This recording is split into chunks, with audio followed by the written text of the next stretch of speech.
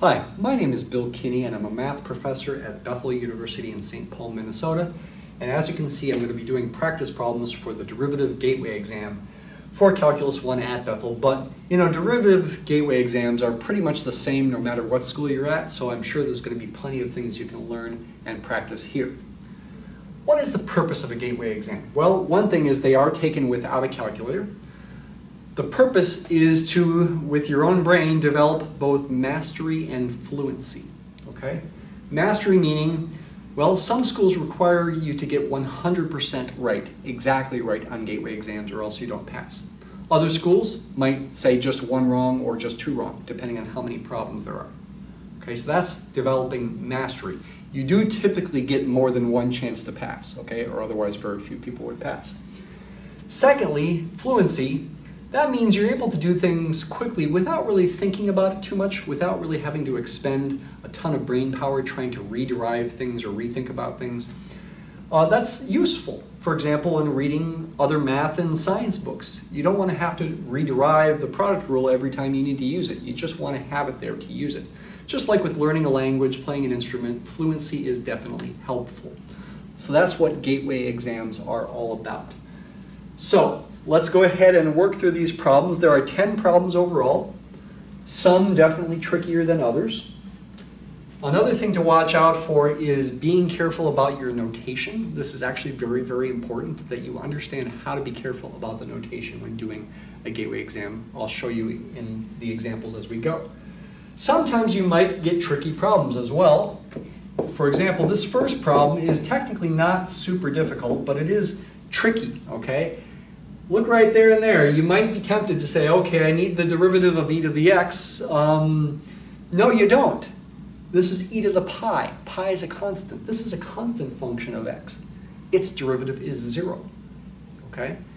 So I could certainly write a 0 here, and then there's no x there either. That's a constant. Its derivative is also 0. I could write it plus 0, but you don't need to write zeros when you are adding them. So I won't, okay? It wouldn't be a problem if you did, but I won't. I want to emphasize that the these are constant functions, their derivatives are 0. I can go ahead and just skip them. And go ahead to this part right there. Kind of a strange function in front of the x, but it is a linear function of x. Its derivative is the slope of that linear function, which is the coefficient of x, just pi. Okay? By the way, I am really assuming you've done some practice with derivatives. I'm not going to explain all the derivatives as I go. I'm assuming you know the derivatives of trig functions, for example, exponential functions, logarithms, inverse trig functions. I will remind you of that somewhat, but it definitely is helpful if you've had practice before this point, as well as information about the product rule, quotient rule, linearity. The derivative of a sum is the sum of the derivatives, and the chain rule is the one that comes up the most often. Here we have a sum of things. The derivative of the sum is the sum of the derivatives. So 0 plus pi plus the derivative of this thing. And you also need to know notationally that, for example, when you take the fifth root of something, it means that thing, whatever's inside there, to the 1/5 power. There's nothing magical about that. That's just notation. It's notation that makes the rules of exponents work even when your exponents are fractions. Okay? But it now allows us to use the chain rule more easily.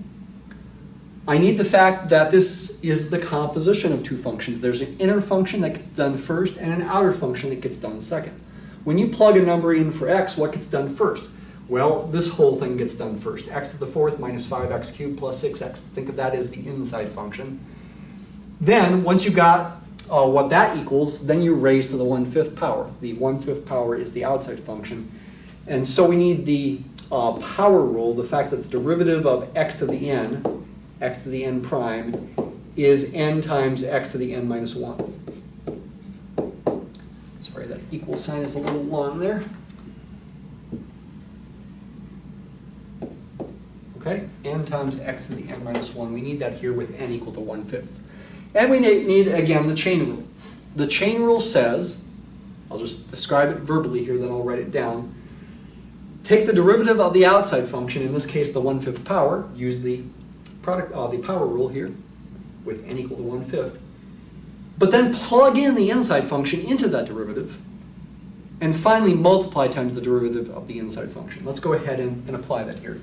The derivative of the outside function, you bring down the 1/5 in front to get a 1/5 right here. Then raise whatever's inside here to the 1/5 minus 1 power, which would be negative 4/5 power. That's a negative 4/5 there. And then you plug in the inside function, again this is the inside function, into that derivative, x to the 4th minus 5x cubed plus 6x. Finally multiply times the derivative of the inside function. And the inside function is a difference in sum. You need parentheses here.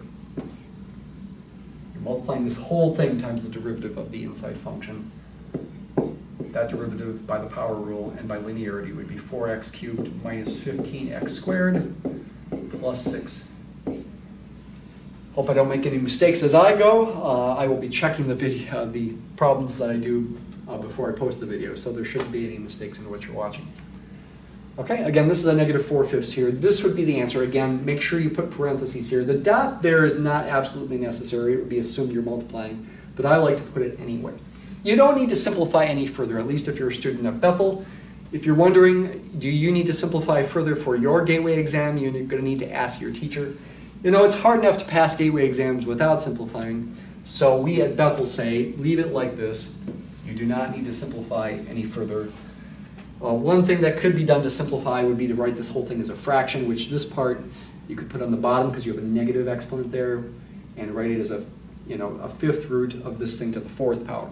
Would be one way of simplifying, but you don't need to do that here. All right. The chain rule, by the way, can be written in abstract form like this. I'll write d dx for the derivative with respect to x of a composition f of g of x. G is the inside function, f is the outside function. You work from inside to out. G gets done first, then f. The chain rule says take the derivative of the outside function, but then plug in the inside function and multiply times the derivative of the inside function. That's the chain rule. Okay, we're going to use that over and over in this practice gateway problem set. All right, that's the first problem. On to problem number 2 of 10 problems. I will put timestamps on the video here so you can go to the particular problem you're after. I'll probably describe the problem by what rules are needed as well as what memorized derivatives that you need. For example, the derivative of sine and cosine is needed in the second problem, as well as the derivative of e to the x. This first part of the second problem is kind of funny looking. E to the x, really? What does that mean even? E to the x means e of x composed with itself. E to the x. You could write parentheses like that. Okay? That's a standard notation for what this would mean. It does not mean, it does not mean not equal to e to the x. That's different.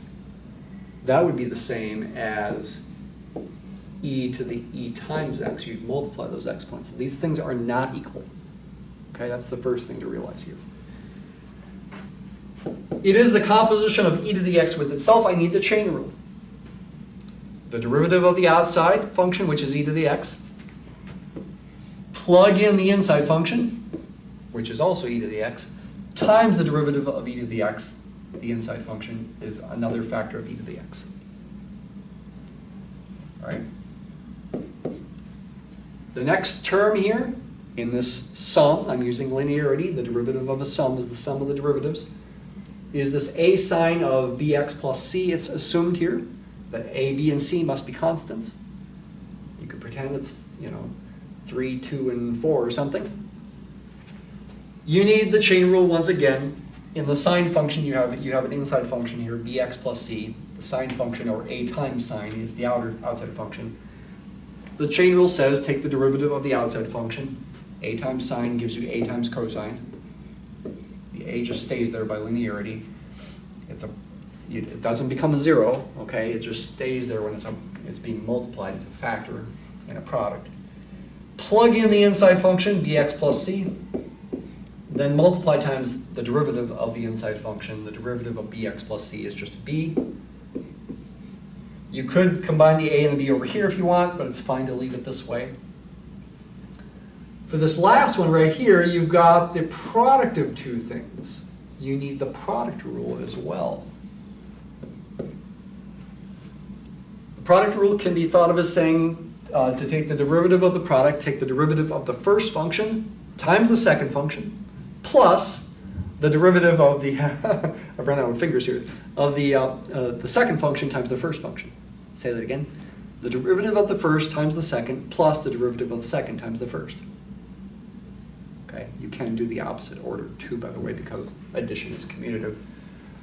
The derivative of the first function, 5e to the negative 2x, by the chain rule, the derivative of the inside function, negative 2x, is negative 2.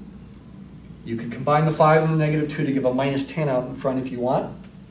You could also write it like this. If you do write it like this, the dot there is essential.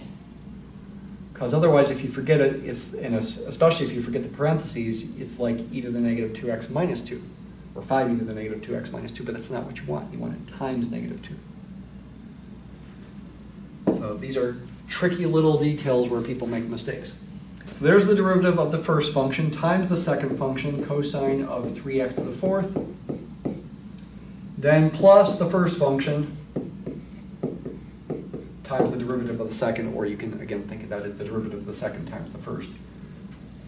The derivative of cosine of 3x to the fourth, I need the chain rule once again. The outer function is cosine, the inner function is 3 times x to the fourth.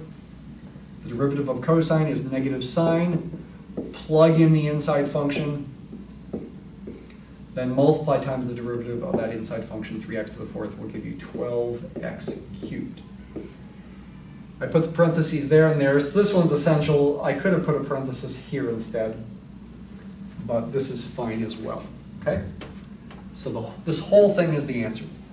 Again, at Bethel at least, you do not have to simplify anymore. Just leave it like that to hopefully avoid making mistakes upon simplification.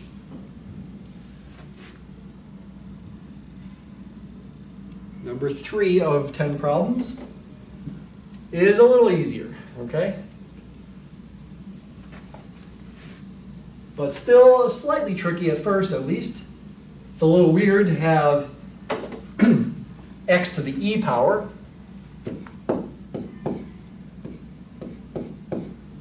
But that's it. That is what it is. E is a constant, about 2.71828.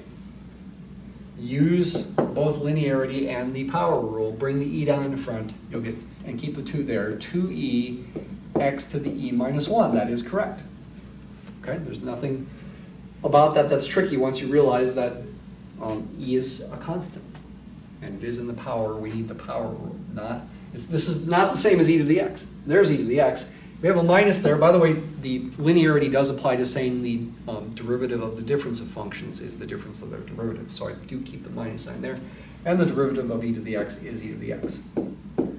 This one's a quotient. We need the quotient rule. Or we could write it as 2x times x squared plus 1 to the negative 1 power. If you forget the quotient rule, you would need the product rule and the chain rule if you write it this way. But let's go ahead and use the quotient rule. Here's the way I remember it. It might not be the same as the way your teacher suggests to you. So if your teacher says remember it a different way, that's fine. I call this the high function because it's high, up high in the fraction, and this the low function because it's down low in the function. And I say to myself, low d high minus high d low over the square of what's below. Okay, that's fast. Low, what does it mean? Low, take the low function. D high means take the derivative of the high function. D meaning derivative. Low d high, derivative of the high, 2x is just 2. Minus high, d low means take the derivative of the lower function. The derivative of x squared plus 1 is another 2x. Over the square of the low, or the square of what's below, like that. Okay? There it is. It's very tempting to simplify this, and you could, but you might make a mistake. You could distribute the 2 through here to get 2x squared plus 2, and then this is a minus 4x squared. You'd end up with a 2 minus 2x squared up top. Yeah, okay. I think I got that right. But you might make a mistake if you simplify. So I would suggest, at least for my students, leaving it like this. And here's your answer. Okay? I won't take the time to do it here on the video, but I would encourage you to try it, differentiating it this way with the product rule and the chain rule, and then seeing that you get the same thing in the end.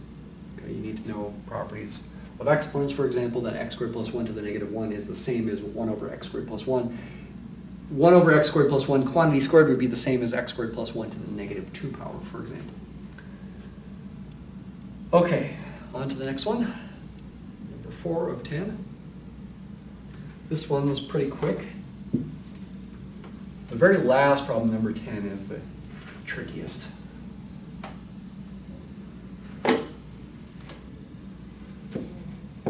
H prime of z. By the way, I am using different letters here sometimes for both function names and variable names, and you should use the correct letter according to that individual problem if either you're my student or your teacher wants you to use those same letters.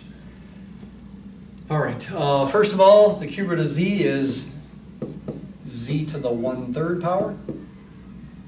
So we need the power rule. We get 1/3, z to the 1/3 minus 1 power would be negative 2/3 power. Plus the derivative of 4 to the z. What kind of function is that? That is an exponential function. You've got the variable in the exponent, not a power function. But it's not e to the z, it's 4 to the z. There is a rule for differentiating b to the z with respect to z, say. And I do want my students to memorize it. You get natural log of b times b to the z. Interesting thing about that is if b is e, then you get natural log of e here, which you should know pretty quickly is 1. The answer would be e to the z when b equals e, a special number that's about 2.71828. It's an irrational though, so its decimal expansion goes on forever and ever without a repeating pattern. Anyway, here b is 4 in this case, so we get natural log, of 4, oh come on, times b to the z is 4 to the z. Not very much of an expert with a smartboard, so sorry that I'm making these goof ups with the smartboard. Here we have a product of two things, z times e to the negative z. I need the product rule. The derivative of the first is just a 1. I put the 1 there, you wouldn't have to. Times the second function, plus the first function, times the derivative of the second one, and we need the chain rule. The derivative of negative z is negative 1. Could also make that 1 over here essentially by putting a minus sign in. So this thing is the answer. And that is a negative 2/3 there with that exponent. Fifth problem looks harder than it is. Doesn't look super hard, but it looks harder than it is. It's actually beneficial, for example, with this first thing, to avoid the quotient rule. If you have just one thing in the bottom like that, you can break it up into two fractions. And for emphasis, I'll write the bottom as y to the first power.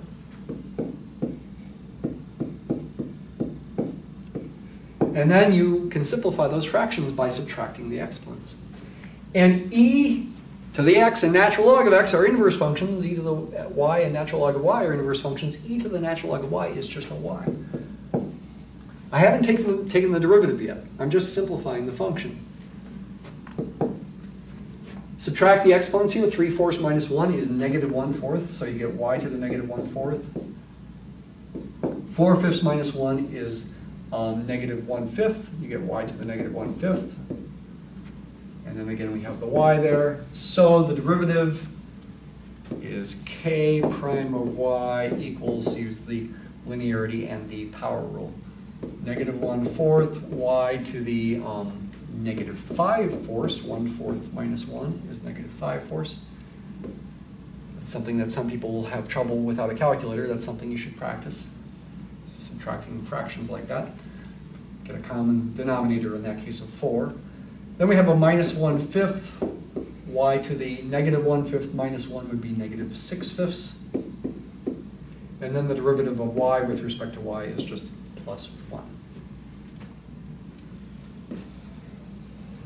The quotient rule can also be used. It's not wrong to use it, but especially if you can simplify to this very quickly, this is a little bit quicker. But you have to be proficient and fluent with your algebra there. You know, you might say, well, I'm more likely to make a mistake. If that's the case for you, then go ahead and just use the quotient rule.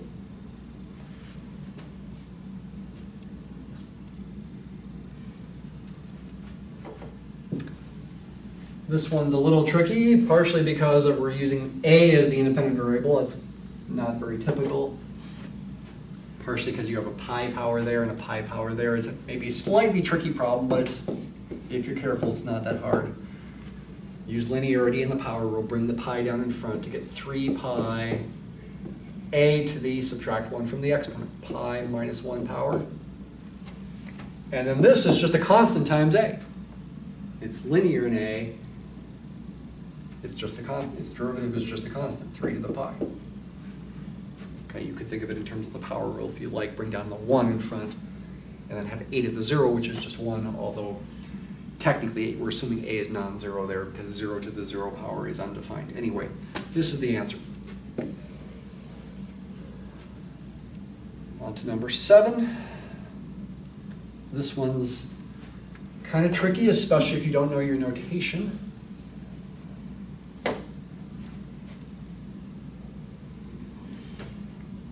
First of all, t times square root of t is t times t to the 1/2 power. Add the exponents. This is the same as t to the 3/2 power. So use the power rule. Bring the 3/2 down in front, subtract 1 from the exponent. Careful now on these next two.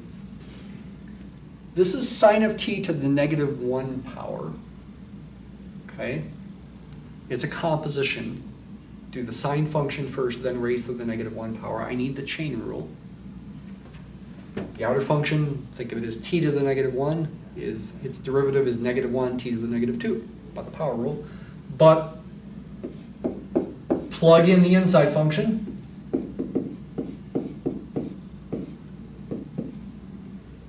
Then take the derivative of the inside function. The derivative of sine of t is cosine of t. And we're assuming implicitly that t is in radians. That's true. That's the assumption here. So there we have it.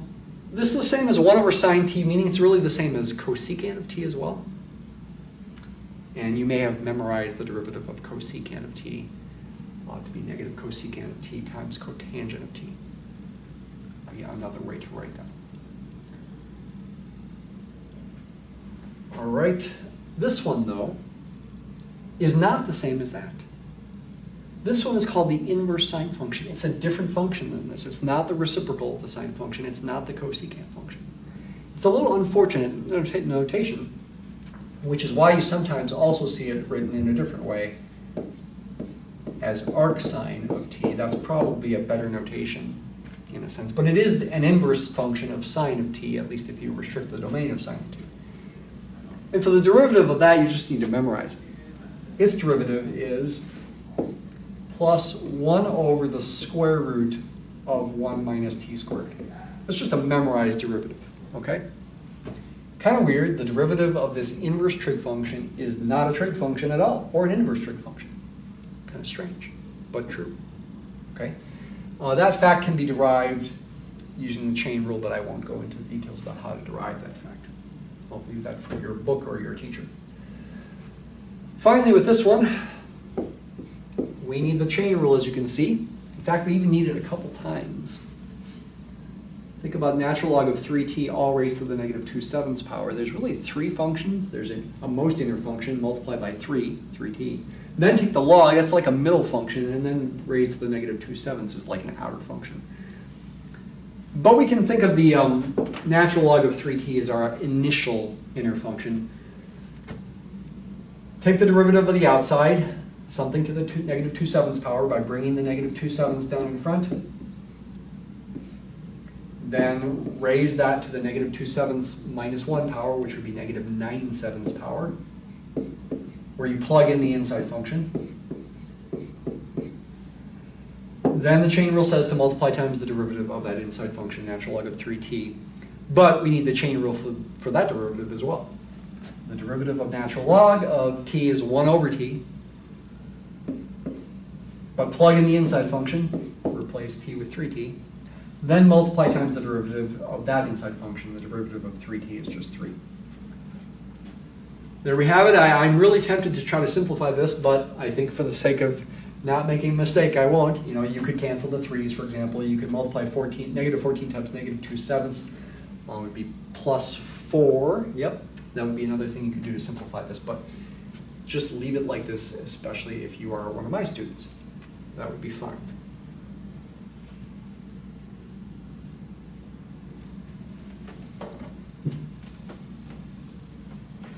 Getting close to being done here. Just 3 more problems, 8, 9, and 10. Number 10 is the trickiest one. We'll have loads of fun with that one. By the way, just an editorial comment here.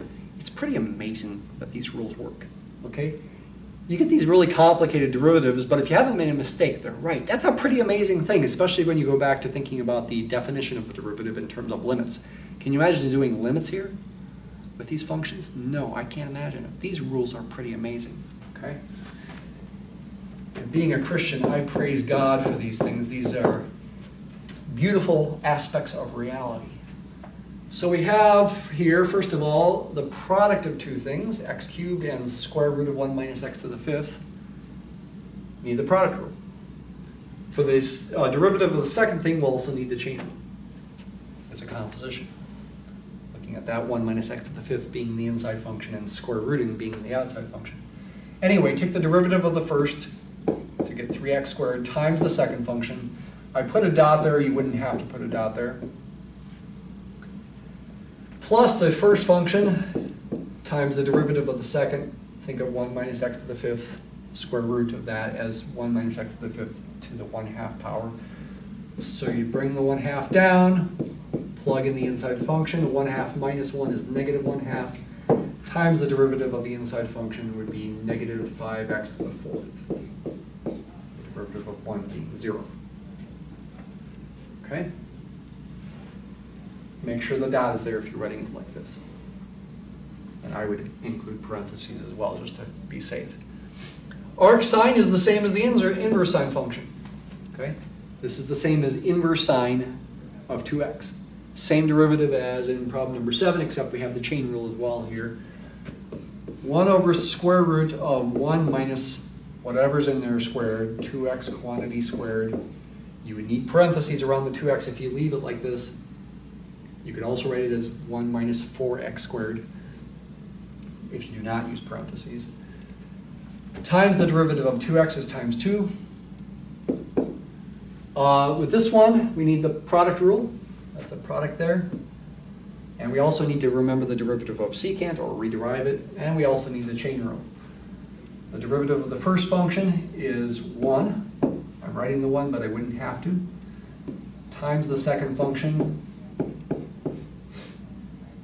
Plus the first function, use parentheses, times the derivative of the second. The derivative of the secant function is secant times tangent.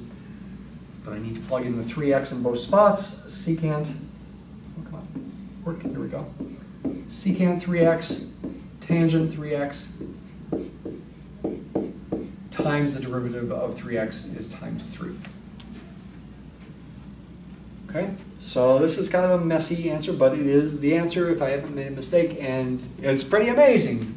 I don't want to derive that with limits, that's for sure.